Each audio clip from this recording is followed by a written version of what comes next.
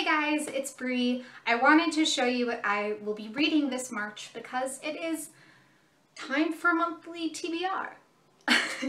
So I have a couple of things on my list.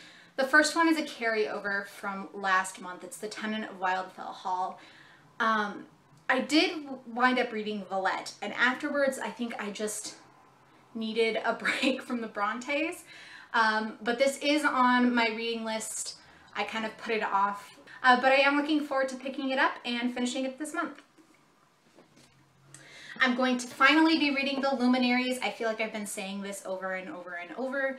I'm really looking forward to reading it, and it's kind of a chunker, but I don't think it's going to take me as long as I feel like it is.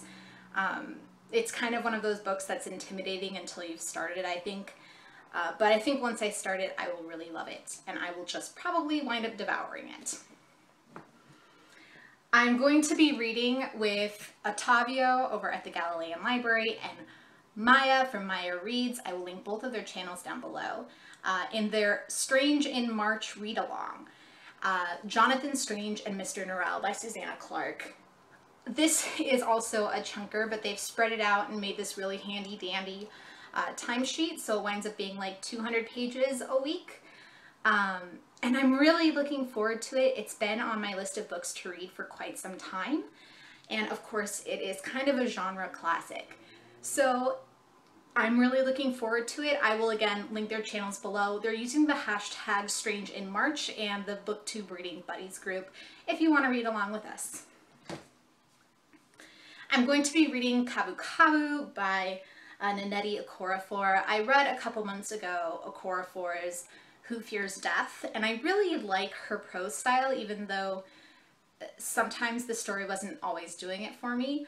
And I was really interested to read more of her work, so I went and I picked this one up. It's supposed to be about a taxi cab, I think. Yeah, they're unregistered illegal Nigerian taxis. And of course it's Okorafor, so it goes off into kind of a magical realism kind of bend. I'm looking forward to it. I'm thinking I'm going to pick that up actually this next week. I'm also going to be picking up Nalo Hopkinson's The New Moon's Arms.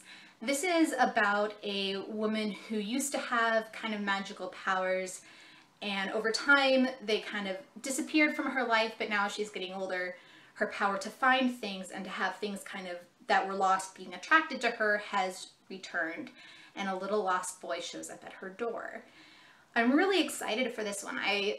I'm just finishing up her other book, Sister Mine, and I don't know how to describe it yet. I'll probably do a full review, but I really like Hopkinson's stuff. There's just something so appealing about the way that she writes. If you have read any of these books, let me know. I'm really thinking I'm going to have a good month. And so part of me just doesn't even know where to start with these. If you have any suggestions for that, let me know.